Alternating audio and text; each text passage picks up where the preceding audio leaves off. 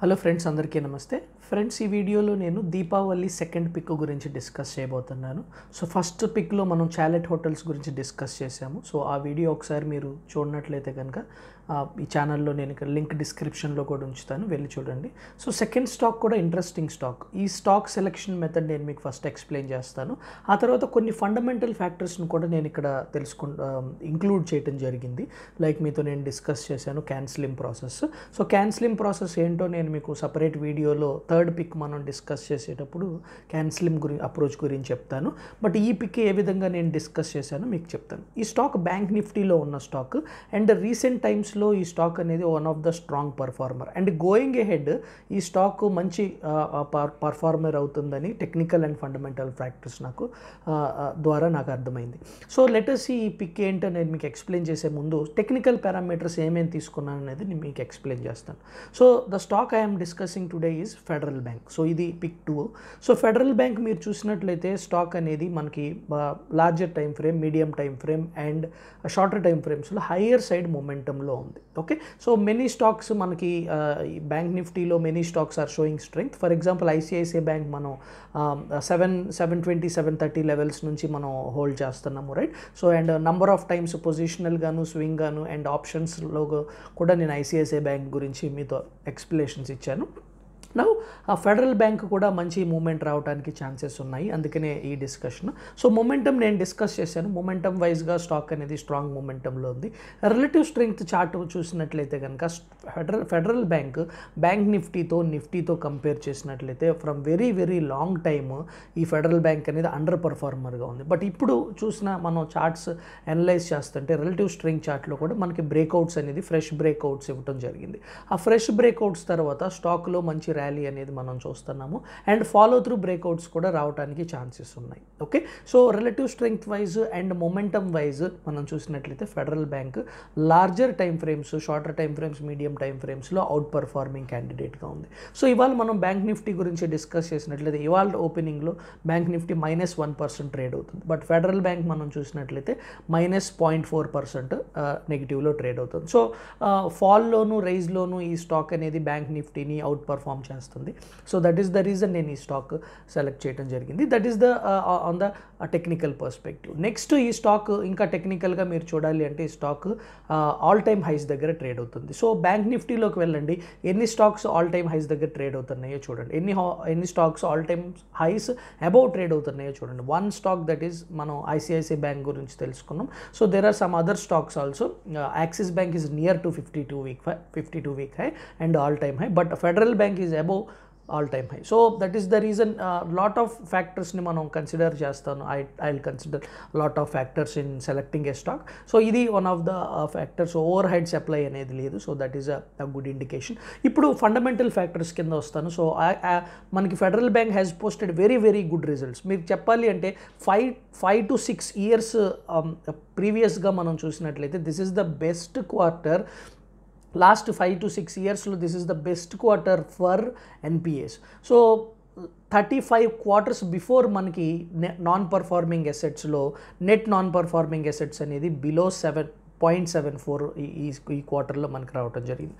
So non performing అసెట్స్లో especially net non performing assets <1 ఉంటే it is very good. But ఈ stock ప్రస్తుతం ఈ కంపెనీ ఈ క్వార్టర్లో మనకి 0.74% నెట్ ఎన్పిఏని పోస్ట్ చేయడం జరిగింది. So which is very very good. So ఇటువంటి టర్న్ అరౌండ్ ఆర్ ఇటువంటి NPA results especially it has delivered 35 quarters before, అంటే ఆల్మోస్ట్ ఒక 6-7 years బిఫోర్ ఇలాంటి క్వార్టర్స్ రావటం జరిగింది. అండ్ గ్రాస్ ఎన్పిఎస్ కూడా దగ్గర మనకి ఆఫ్టర్ 5 years మనం ఇలాంటి రిజల్ట్స్ చూస్తాను.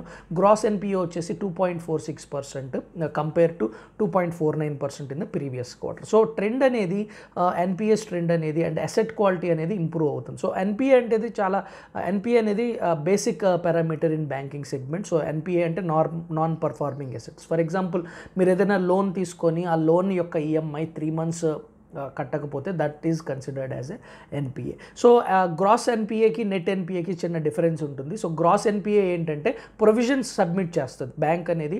సో ఇంత ఎక్స్పెక్టేషన్ ప్రకారం ఇంత ఎన్పిఎస్ అనేవి రావచ్చు అనే దానికి ప్రొవిజన్స్ని తీసుకుంటుంది. అంటే ఫర్ ఎగ్జాంపుల్ లెట్స్ సే ఒక 10 lakh crore ఎన్పిఎస్ ఎక్స్పెక్టెడ్ అనుకోండి. సో బ్యాంక్ అనేది ఆర్బీఐ దగ్గర బ్యాంకింగ్ హెడ్స్ దగ్గర సో కొంత అమౌంట్ అనేది ప్రొవిజన్లో పెడుతుంది. ఫర్ ఎగ్జాంపుల్ 5,000 crores అలాగా. సో ఎప్పుడైతే ఈ ప్రొవిజన్స్ మైనస్ మనం ఎన్పిఎస్ ఏదైతే చేస్తామో సో అది నెట్ నాన్ పర్ఫార్మింగ్ అసెట్స్ వస్తుంది. జస్ట్ ఓన్లీ ఎన్పిఎస్ అంటే కనుక that is gross non performing asset. So asset quality wise this is the best quarter. And last few క్వార్టర్స్గా మనకి ఈ రిజల్ట్స్ అనేవి బెటర్ అవుతున్నాయి. అండ్ ఓవరాల్గా మీరు చూసినట్లయితే బ్యాంక్ నిఫ్టీలోంచి నేను ఎందుకు ఈ స్టాక్ సెలెక్ట్ చేశాను అంటే సో క్రెడిట్ గ్రోత్ అనేది మనకి ఇంక్రీజ్ అవుతుంది. క్రెడిట్ గ్రోత్ అనేది పాజిటివ్ సైడ్ ఉంది. అండ్ అలాగే ఈ అసెట్ క్వాలిటీస్ కూడా lot of banks has reported good asset quality. So last 2018 తర్వాత లాస్ట్ 4 years మనం చూసినట్లయితే లాస్ట్ 3 to 4 years బ్యాంకింగ్ సెక్టర్కి అంత పాజిటివ్ సెక్టర్ కదా. అండ్ బ్యాంకింగ్ కూడా మనకి వన్ వే ఆఫ్ సిక్లికల్ వేలో మూవ్ అవుతుంది. సో అసెట్ క్వాలిటీ ఇంప్రూవ్మెంట్ అనేది ఇక్కడ మనకి హెల్ప్ అవుతుంది. అండ్ మనం చూసినట్లయితే FY23 లోన్ గ్రోత్ అనేది దగ్గర 18 to 20% ఈ బ్యాంక్ అనేది మనకి ఆ గైడెన్స్ అనేది ఇస్తుంది. సో అలాగే మనం చూసినట్లయితే నెట్ ఇంట్రెస్ట్ మార్జిన్స్ 3.1% నుంచి 3.3% గ్రో అయినాయి. సో ఫెడరల్ బ్యాంక్కి మనం చూసినట్లయితే నెట్ ఇంట్రెస్ట్ మార్జిన్స్ అనేవి ఇన్ అండ్ అరౌండ్ 3% ఉండటం కామన్. బట్ ఈసారి మనకి 3.1% లాస్ట్ క్వార్టర్, ఈసారి మనకి 3.3% రావడం జరిగింది. నెట్ ఇంట్రెస్ట్ మార్జిన్ అంటే very very simple. Net interest margin అంటే సో ఏదైతే బ్యాంక్ ఎర్న్ చేస్తుందో ఇన్కమ్ ఎర్న్ చేస్తుందో ఫ్రమ్ ఇంట్రెస్ట్ ఇన్కమ్, అండ్ ఏదైతే బ్యాంక్ ఇంట్రెస్ట్ మనకి ఎక్స్పెండిచర్ ఇస్తుందో వేరెవర్ ఫర్ ఆర్బీఐ కావచ్చు, లేకపోతే ఫర్ గవర్నమెంట్ కావచ్చు, లేకపోతే బారోయింగ్ అథారిటీస్కి ఏదైతే ఇంట్రెస్ట్ ఇస్తుందో so the difference between that. So అంటే తీసుకున్న అమౌంట్కి ఇచ్చే అమౌంట్కి ఉన్న difference. So this is called as net interest margin. So అలాగే ఫిన్టెక్ కార్పొరేషన్. సో ఫిన్టెక్ ఏదైతే ఉందో ఫిన్టెక్ అంటే మీకు technology related finance. So for example ఏదైనా యూపీఐ పేమెంట్స్ కావచ్చు, లేకపోతే బ్యాంకింగ్ యాప్ ద్వారా కావచ్చు, లేకపోతే స్కాన్ అండ్ పే కావచ్చు. సో ఫిన్టెక్ నుంచి దగ్గర 12% ఆఫ్ కంట్రిబ్యూషన్ అనేది రావడానికి ఛాన్సెస్ ఉన్నాయి అని చెప్తుంది. అండ్ బ్యాంక్ యొక్క బ్రాంచెస్ అనేవి ఎవ్రీ ఇయర్ మనకి 35 to 40 branches per annum increase అవుతూ వెళ్తాయి అండ్ కమింగ్ 5 years అని చెప్తున్నారు. And cost to income ratio దగ్గర 49% ఉంది ఈ బ్యాంక్కి. So generally cost to income ratio అనేది లెస్ దాన్ 50% ఉంటే that is consider to be good. For example మీరు హెచ్డిఎఫ్సి, కోటక్ మహీంద్రా ఈ బ్యాంక్స్ చూసినట్లయితే 45% దగ్గరలో ఉంటుంది. So 50% below cost to income ratio ఉంటే that is a very good thing. So that is federal బ్యాంక్కి దగ్గర 49% ఉంది. సో అండ్ 49%కి వచ్చింది. So that is an good thing. And ఇక్కడ ఫెడరల్ బ్యాంక్లో ఒక నెగిటివ్ ఉంది, బట్ ఈ నెగిటివ్ అనేది it's okay. So and branches అనేవి ఇంక్రీజ్ అవుతుందో ఈ నెగిటివ్ అనేది మేబీ కమింగ్ టైంలో రెడ్యూస్ అవ్వచ్చు. So it is a deposit growth. So deposit growth అనేది ఫ్లాట్గా ఉంది. అండ్ ఈ డిపాజిట్ గ్రోత్ ఫ్లాట్నెస్ అనేది through out the industry deposit growth అనేది ఫ్లాట్ అని అవుతుంది. సో ఈ డిపాజిట్ గ్రోత్ ఎందుకు మనకి అవసరము అంటే డిపాజిట్స్ వల్ల వచ్చే money through the bank or the lowest cost for the banks. Okay, so that is overall about the fundamental factors. So ఓవరాల్గా fundamental factors, strong fundamental factors, results and మనకి టెక్నికల్గా momentum వైజ్గా all time highs, no సప్లైగా so federal bank అనేది and one of the strongest out performer bank Nifty and Nifty. So overall performance మనం చూసినట్లయితే federal bank అనేది ఒక మంచి పొజిషన్లో ఉందనేది నా అభిప్రాయం. సో యాక్చువల్లీ ఇదంతా నాకు ఫేవరబుల్ కాదు price to book ratio, but price to book ratios కూడా టర్న్ అరౌండ్ అవుతాయి. సో ఇన్ దట్ కేస్ ఒకవేళ ఈ price to book ratio bottom out అయ్యి ఇక్కడ నుంచి ఇంక్రీజ్ అవుతుంది అని మీరు అనుకుంటే కనుక FY24 ఎస్టిమేషన్స్ ప్రకారం ఈ బ్యాంక్ అనేది 1.1 ప్రైస్ టు బుక్ రేషియోలో ట్రేడ్ అవుతుంది. సో అటువంటి వాల్యుయేషన్ మెట్రిక్స్ మీరు కనుక ఇంపార్టెన్స్ ఇస్తే so then that is also a good metric. So FY24 estimates ప్రకారం the bank is trading at 1.1 price to book value estimations. Okay, so ఇది fundamental factors గురించి discuss చేశాను, technical factors గురించి discuss చేశాను. So ఇప్పుడు again let us go into the charts. So charts పైన నేను మిమ్మల్ని తీసుకెళ్తాను డెస్క్టాప్ పైకి, అండ్ అక్కడ మీతో నేను ఎక్స్ప్లెయిన్ చేస్తాను ఏ లెవెల్స్లో బై చేయొచ్చు, ఏ లెవెల్స్లో ఎస్ఎల్స్ ఉండొచ్చు, అండ్ మోర్ ఓవర్ మనం స్టాక్ అనేది మొమెంటమ్ని ఏ విధంగా ఉందో నేను మీకు చూపిస్తాను. రిలేటివ్ స్ట్రెంగ్త్ చార్ట్స్లో మనకి ఎక్కడ బ్రేక్అవుట్స్ వచ్చాయి ఇవన్నీ నేను ఎక్స్ప్లెయిన్ చేస్తాను. సో ఓకే ఫ్రెండ్స్, మనం ఫెడరల్ బ్యాంక్ గురించి చార్ట్స్ పైన చూసేద్దాము. సో ఫస్ట్ చార్ట్ నేను మీకు చూపించేది which is the relative string chart. So ఈ relative string chart federal bank తోను అలాగే నిఫ్టీ 50తో కంపేర్ చేయడం జరిగింది. సో మనం చూడొచ్చు, మనం this is the 2017 highs. So 2017 నుంచి ఇప్పటి వరకు లాస్ట్ 5 years గా మనకి ఈ స్టాక్ అనేది నిఫ్టీని అండర్ పర్ఫార్మ్ చేసింది. బట్ ఫస్ట్ టైం మనం ఈ ఏరియాస్ లో ఇప్పుడు మనం what we can see 2022 ending లో we can see A breakout. ఆ బ్రేక్అవుట్ తర్వాత మనం we had seen a retest and మనం అగైన్ ర్యాలీ అనేది చూస్తాము. సో మోస్ట్ లైక్లీ ఇక్కడ నుంచి మనకి ఫెడరల్ బ్యాంక్ అనేది there is a chance that federal bank అనేది మనకి ఇక్కడ నుంచి మార్కెట్స్ ని అవుట్ పర్ఫార్మ్ చేయడానికి ఛాన్సెస్ ఉన్నాయి. So this is the first chart and ఈ చార్ట్ ఫెడరల్ బ్యాంక్ కి నిఫ్టీ 50కి మధ్య relative strength chart. Okay, so second chart చూడండి, this is the chart of the momentum. So momentum లో నేను ఇక్కడ RSI ఇండికేటర్ యూస్ చేస్తున్నాను. So RSI indicator again for me RSI ఎప్పుడైతే above 65 and above వెళ్తుందో that is where I see a strong momentum in the stocks. Okay, ఇంతకు ముందు దీని గురించి నేను ఎక్స్ప్లెయిన్ చేశాను RSI గురించి, how to read RSI, how to read కాదు, how I interpret RSI. So maybe different people different గా ఇంటర్ప్రెట్ చేయొచ్చు. బట్ ఫర్ మీ స్టాక్ ఏదైతే ఉందో 65 అబోవ్ అనేది హై మొమెంటమ్. సో ఇక్కడ స్టాక్స్ అనేవి ఆ మొమెంటమ్ లో మంచి రిటర్న్స్ ఇవ్వడానికి ఛాన్సెస్ ఉంటాయి. Okay, what ever it is. So మీరు ఇక్కడ చూడొచ్చు డైలీ టైం ఫ్రేమ్ లో we can see RSI of 65 and above around 67 ఉంది. అండ్ అదే విధంగా ఇక్కడ మనం క్లియర్ గా చూడొచ్చు, we can see 67 RSI and ఇది డైలీ టైం ఫ్రేమ్ యొక్క chart. If you see weekly time frame chart, weekly time frame లో we are above 75, that is also very good. And ఇది మంత్లీ టైం ఫ్రేమ్ లో మనం చూసినట్లయితే we are seeing above 1 above just. Okay, so we are seeing RSI of 70. Okay, so all time frames లో RSI లో very good గా ఉంది. For example మీరు ఇక్కడ చూసినట్లయితే ఈ స్టాక్ ప్రస్తుతానికి మనకి ఆల్ టైమ్ హైస్ దగ్గర ట్రేడ్ అవుతుంది. So we are near to the all time high. So that is the reason నేను మీకు చెప్పాను. సో 2017 మిడ్ 2017 లో ఈ స్టాక్ ఈ లెవెల్స్ 130 లెవెల్స్ 125 అబోవ్ ట్రేడ్ అవటం మొదలు పెట్టింది. సో ఇప్పుడు ఆఫ్టర్ 5.5 years తర్వాత మనం we are seeing it trading above 130. So ఇంతకు ముందు చెప్పిన పారామీటర్స్ ఒకసారి నేను మీకు ఎక్స్ప్లెయిన్ చేస్తాను. రిలేటివ్ స్ట్రెంగ్త్ వైజ్ గా ఈ కంపెనీ అనేది ఇట్ ఈస్ గుడ్ ఆన్ మనం జస్ట్ కంపేర్ చేసాము compared with Nifty. And momentum విధంగా మనం చూసినట్లయితే momentum indicator RSI it is 65 in all time frames, larger, medium and current shorter time frame. So and also stock is trading at all time highs more than 130 125 above. Right, so these are the technical contributions and అలాగే నేను మీతో discuss చేశాను regarding the fundamental factors. So that is the reason ఈ stock మనం select చేసుకుంది. So ఇప్పుడు ఈ stock మనం ఏ లెవెల్స్ లో బై చేయొచ్చు అనేది ఒకసారి చూద్దాము. అండ్ స్టాప్ లాసెస్ కోసం కూడా నేను పాయింట్ ఆఫ్ కంట్రోల్ అనేది యూస్ చేస్తాను. So let us see that chart on point of control.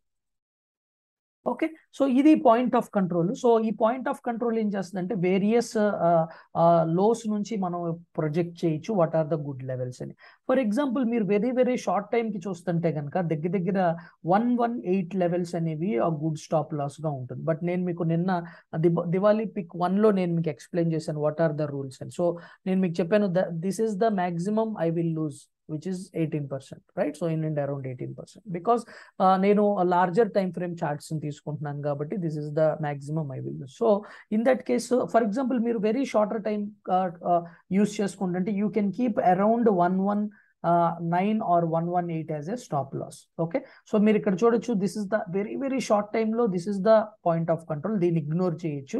And but this is a very good point of control around 118. So 119 and 118 అనేది ఒక very good point of control అవుతుంది. Next మన విధంగా చూసినట్లయితే మనం ఈ హోల్ ర్యాలీని మనం కన్సిడర్ చేస్తున్నాం కాబట్టి ఈ హోల్ ర్యాలీ నుంచి మనం ప్లాట్ చేసినట్లయితే we are getting the stop loss around this area of 107.